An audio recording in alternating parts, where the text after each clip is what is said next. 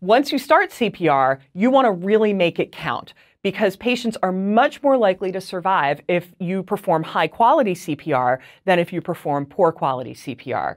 And there are 5 major determinants of CPR quality, which we're going to discuss in some detail. The first is the rate of compressions. 100 to 120 is the rate that every rescuer should be aiming for. 2 is adequate compression depth. We want to go about 2 to 2.5 inches or 4 to 5 centimeters. 3 is continuity.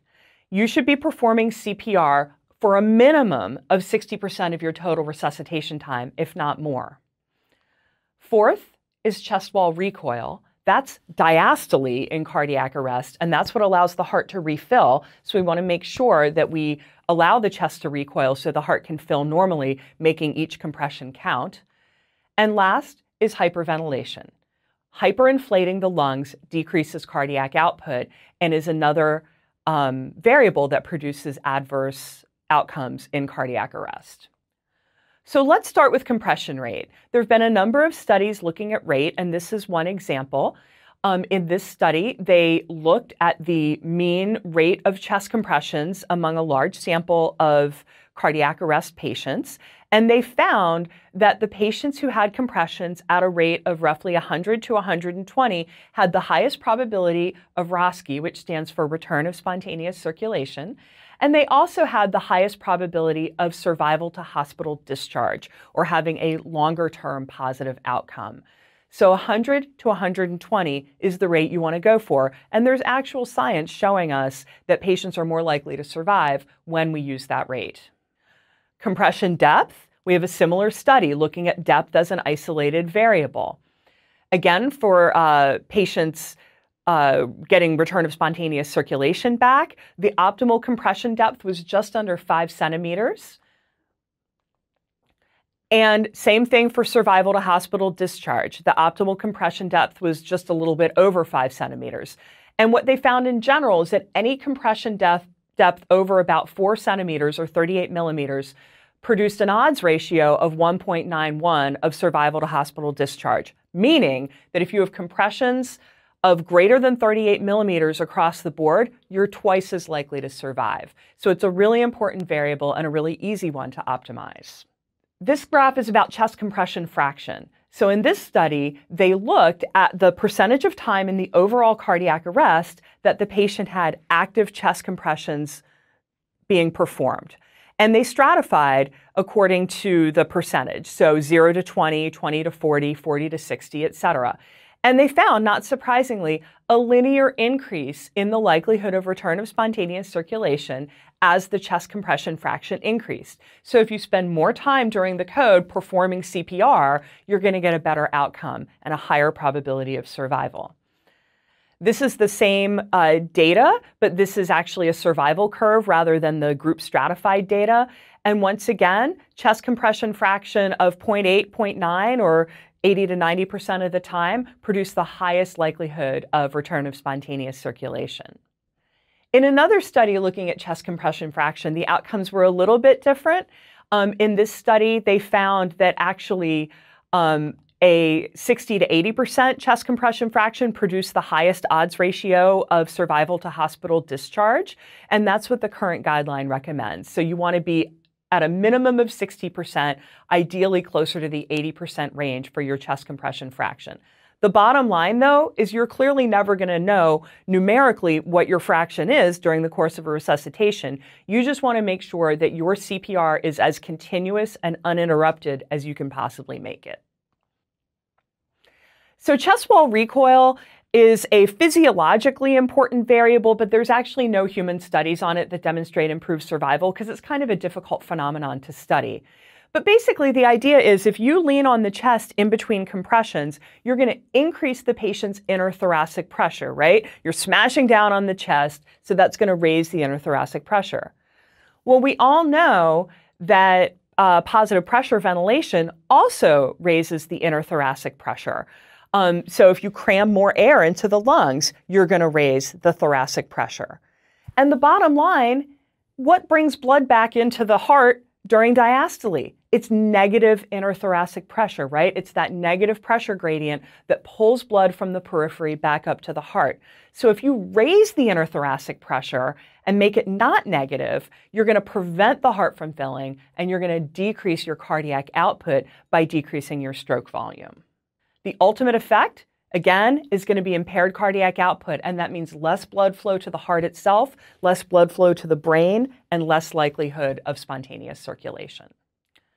So, bottom line, high-quality CPR is what you need to do to optimize your chances of survival.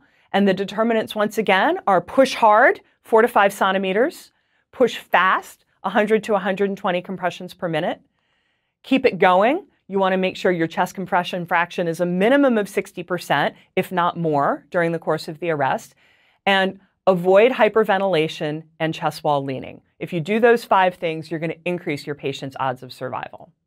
So, once you have really good quality CPR going, what's the next question you need to answer? You've already decided your patient is pulseless. You've already initiated compressions. What do you need to know now? The answer is, of course, what is the cardiac rhythm? And specifically, is it a rhythm that we can treat with electricity? Is it a shockable rhythm? So, shockable rhythms, like we said before, are more likely to survive. Patients who can be shocked are more likely to live through a cardiac arrest. But defibrillation is a very time-sensitive intervention, meaning the faster you do it, the more likely it is that your patient's going to benefit from it. So for shockable rhythms, we consider defibrillation to be more important than anything else you can do, more important than CPR, more important than ventilation, more important than drugs or IV access. It is the single most important thing that you can do. So if you have a shockable rhythm, you need to know early and you need to treat it early. Here's one of our shockable rhythms. This is ventricular fibrillation. It's very easy to identify. It's randomly fluctuating. It goes up and down. There's no pattern. There's no rhyme and reason. There's no QRS complexes. It's just a disorganized squiggle. The second one is ventricular tachycardia. Now, in VTach, there actually is organization to the QRS complexes, but they're wide and bizarre looking. So anytime you have a fast rhythm with wide QRS complexes, you should suspect that to be ventricular tachycardia. And by the way, these are the 2 rhythms that the automated defibrillators that you see in public places are looking for when they determine whether or not a patient should be shocked in cardiac arrest. So, why do we only shock VFib and VTach? This frustrates a lot of students because you see on TV, everybody in cardiac arrest gets shocked and they all jump up and come right back to life, right? Well, it doesn't work that way in the real world because the whole goal of using electricity is to reorganize a rhythm that is disorganized. Now, when you are in a non-shockable rhythm like PEA, you have some major problems on the table, but electrical disorganization is not one of them. It's not an issue for patients in non-shockable rhythms. And at best, if you go and shock a non-shockable rhythm, nothing will happen. At worst, you could potentially hit the patient at the wrong point in the cardiac cycle, cause an R-on-T phenomenon, and ultimately precipitate a dysrhythmia like ventricular fibrillation. So the last thing you want to do in a cardiac arrest is take somebody who has a normal rhythm and turn it into VFib. That's clearly not benefiting anybody. So we don't perform defibrillation for any rhythm except our 2 shockable rhythms, VFib and VTach.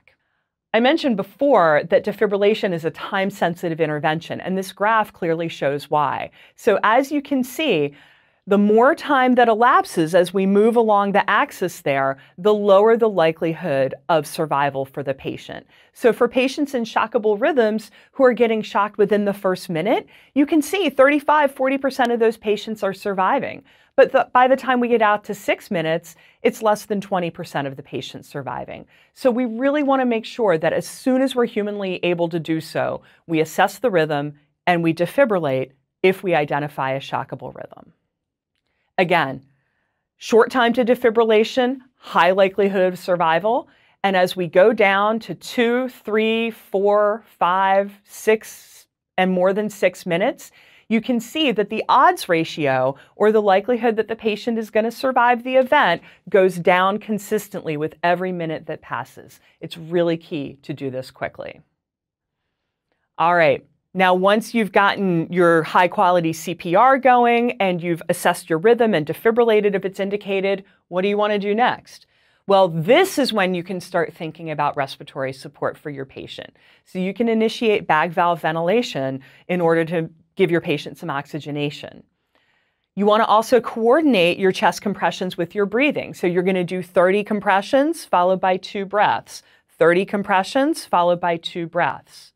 You also, if you're in a hospital setting, are going to establish vascular access, and you're going to continue reassessing the rhythm every 5 cycles or 2 minutes for the duration of the resuscitation.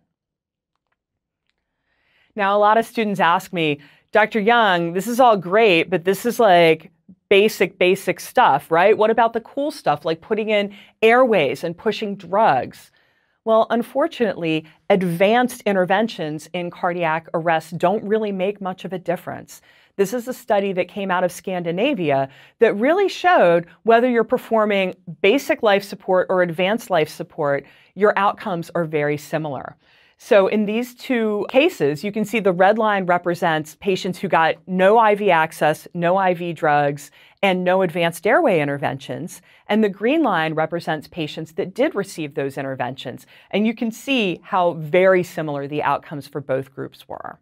So bottom line is that CPR and defibrillation is by far the most important element of your resuscitation. And all the advanced stuff really doesn't make as much of a difference as we'd like.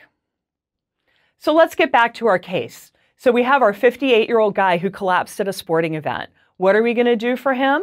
Well, like we already said, 1, we're going to call for help as quickly as we can. 2, we're going to think CAB, so we're going to go to him and we're going to decide whether or not he's got a carotid pulse. If he doesn't, we're going to go ahead and initiate chest compressions. And then once we can get access to a defibrillator, which hopefully at a sporting event would be pretty quickly, we're going to put it on, assess the rhythm, and defibrillate if, of course, it's indicated.